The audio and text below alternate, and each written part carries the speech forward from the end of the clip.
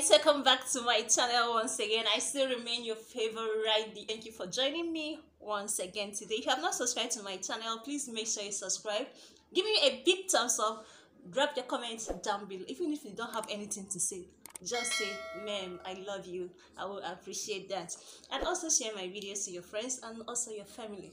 So today I'm going to be showing you guys how to make or achieve a drum sleeve or pleated sleeve of off-shoulder bustier. So we are going to be attaching the drum sleeve or pleated sleeve here. So, and you also know that it's going to have a lot of pleating on it. So the more pleating and standing you want it to be, the more fabric it consumes. So I'm going to fold here into two like so. I'm going to fold. Then this folding is of two parts, the left and right side. So I'm not going to use here. I'm going to trim thereof. So I'm going to measure, I'll add my ½ inch here. So I'm going to measure the length of the sleeve that I'll be working with. The length of this pleated sleeve will be 6 inches. So 6 plus 1 will give us 7. So I'm going to mark out 7 inches. So I'll be working with 7 inches. It's all the length that I want it to be. So the longness will be 70 to 75 plus 1 inch for stitching, which is 76. So I'm measuring the length, I mean the longness. So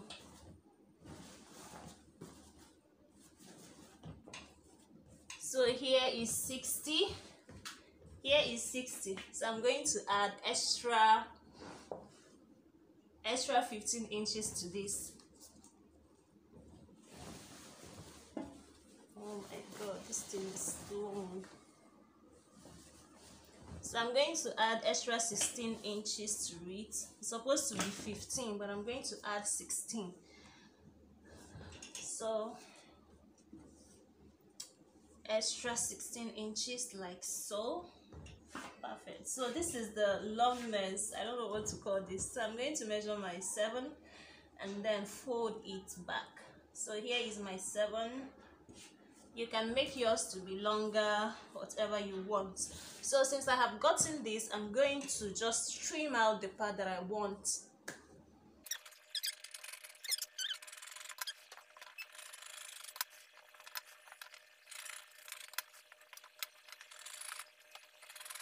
So this is what I'll be working with. So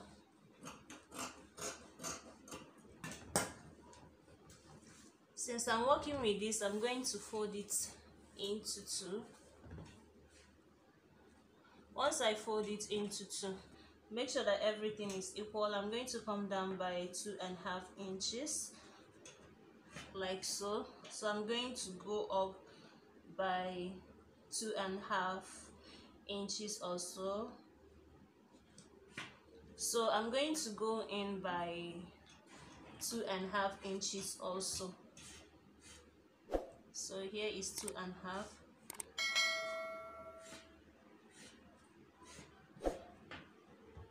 So this will be like something like this. So I will use here to serve for my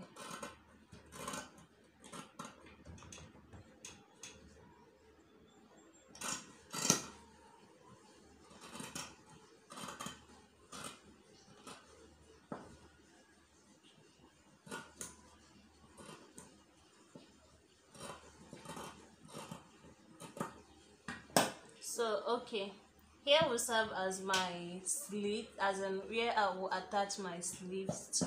So here now, what I'm going to do here is the midpoint, right? I'm going to notch.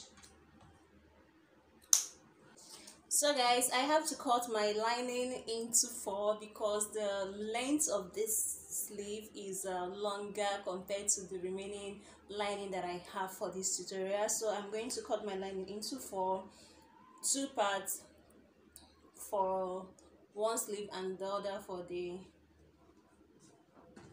other side. So since I have done my placement, I'm going to start cutting it out.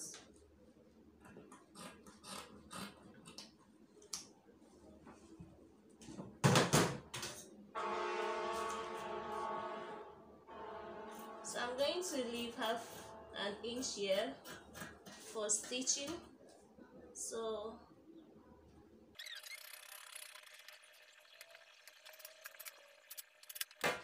this is for one. I'm going to use the lining to cut out. So I'm going to use the lining to cut out the remaining parts of the sleeve. So guys, I have finished cutting my lining and also my fabric. So if you touch this, you will notice that this is kind of super hard already. So my sleeve was tan, so I'm not going to add gum stay anymore to this, but it's kind of optional. If you want yours to stand very very well, you can add your gum stay and do your thing, but right now I'm not going to add gum stay to it.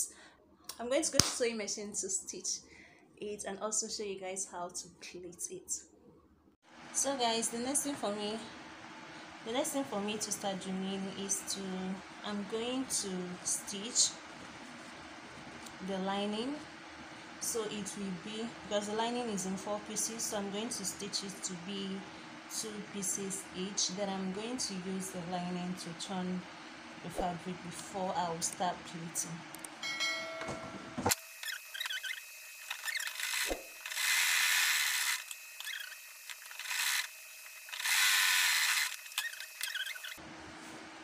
So right now I'm joining the lining to the fabric. I will find the middle of the fabric, so I will notch the mid points. Then I will find the other end and I will also notch.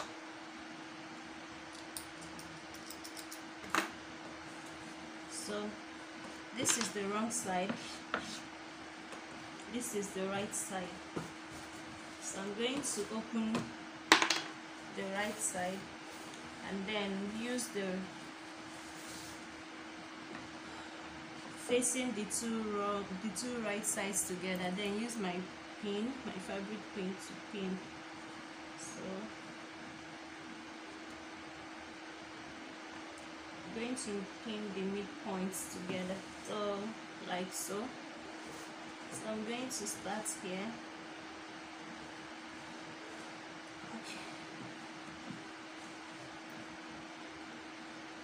I'm going to start here to sew with half inch or 0.25. I'm going to start sewing with 0.25.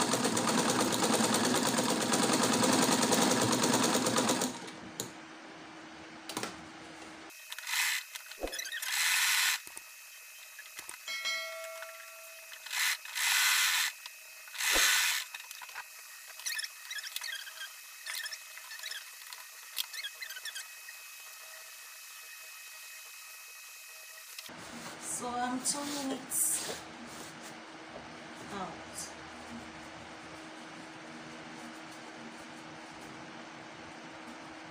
So I will use my seam ripper to bring out the edges.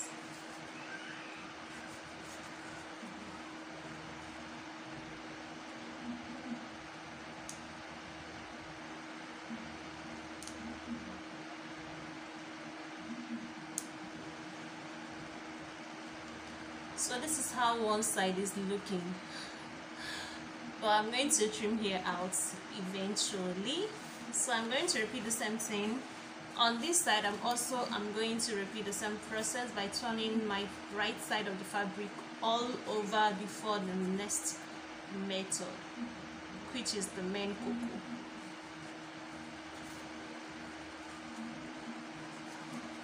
and notch. This is how it will look like. So I'm going to repeat this process by flipping and turning on the other side of the sleeve. I'm going to mark out on my line. So before I mark out, I'm going to measure this thing to make sure it's exactly the length that my client wants, and this is 6.5, so it's perfect for what I want to use it to do. The measurement that I'll be using for this mark out is first I will start by 1.5. 1.5. See where I am marking. Yeah, I didn't start here. I started at this edge. 1.5. Then I'm going to mark out 1/2 inch. Then I'll mark out 3 inches. Then I will mark out 1/2 inch. Then I will mark out 3 inches. So I will continue this to the end and repeat the other side. Then I will mark out 1/2 inch. Then I will mark out 3 inches. I will mark out 1/2 inch. Then I will mark out 3 inches.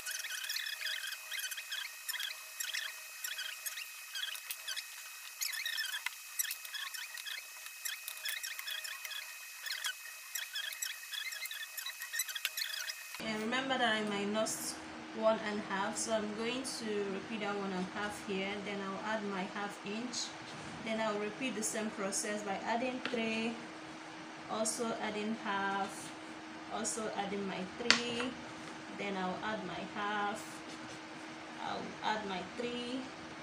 So basically I'm repeating the same process that I did at the upper side, and also I'm going to repeat this process at the other sleeve.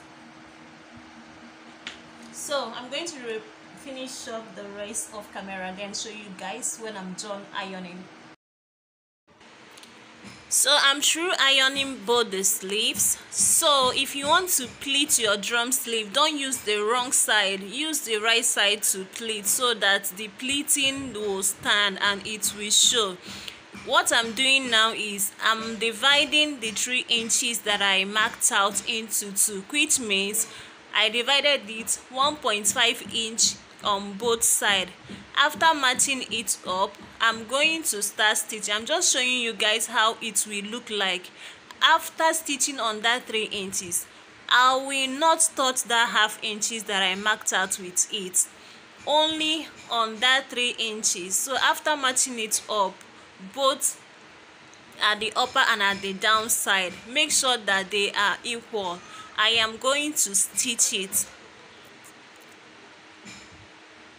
I didn't touch the 1.5 inches that we marked out earlier.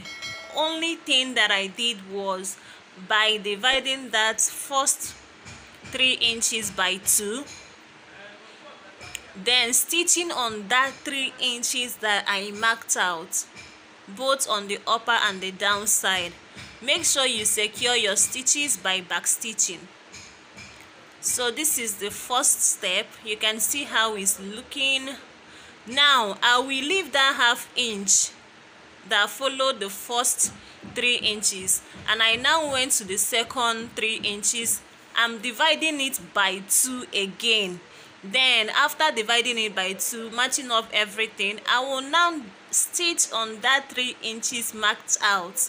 I am not touching the 1/2 inch. That 1/2 inch serves as a stand, as a sleeve stand. Please, when stitching, don't touch the 1/2 inch. Make sure you secure your stitches by back stitching. Always make sure you do so, otherwise your pleats will start losing. So this is the second pleat. Making sure that my work is neat. You can see how it's looking. You can see the gap between the 3 inches. That's the 1/2 inch. So I'm going to repeat the same process. You can see the 1/2 inch. You can see the 1/2 inch. So I'm going to repeat the third step, which is dividing another 3 inches by 2 and then stitching it again. So I will repeat this process till I reach the very end of the sleeve.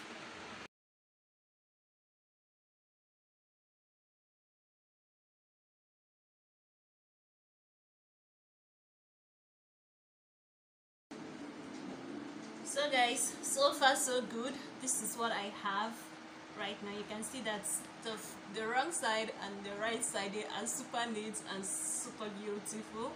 So I'm going to repeat this thing to the end of this material, and after I'm going to repeat the same process that I did here on the other sleeve. I'm going to repeat this to this side.